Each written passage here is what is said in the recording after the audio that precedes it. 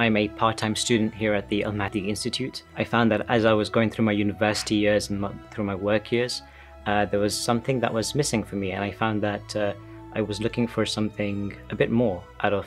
my own kind of personal growth and journey. I saw Al-Mahdi Institute as the opportunity to study a bit more about my identity, my religion, my faith. But what I really enjoyed about the Al-Mahdi Institute was the ability to take part-time courses, take modules one semester,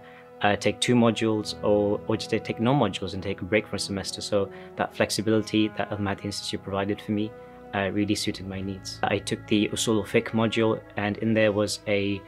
good personal growth for me in terms of learning the different definitions within Usul al-Fiqh, the way of thinking, talking about implicit and explicit meanings of verses, how do you identify a law from the Quran grammatically,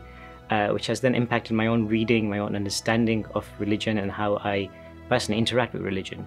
And also looking at a lot of Rumi's poetry and taking the meanings out of that and offering me an ability to read Rumi, which I've now continued in my own personal life. I found that there is a good variety of offerings which you can take from, whether it's challenge yourself intellectually or being able to read specific poetry. I really hold the Al-Mahdi Institute as a sacred space for me to come and visit and find peace in the architecture, in the chapel. Growing up in the West, it's given me a place to go to understand my faith from a traditional but also a liberal perspective,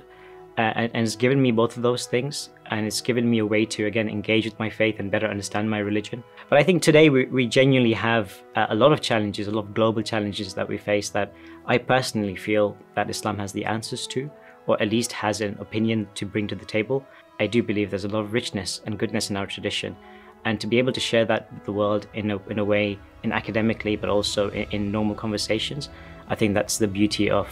studying Islam and bringing that conversation to the table.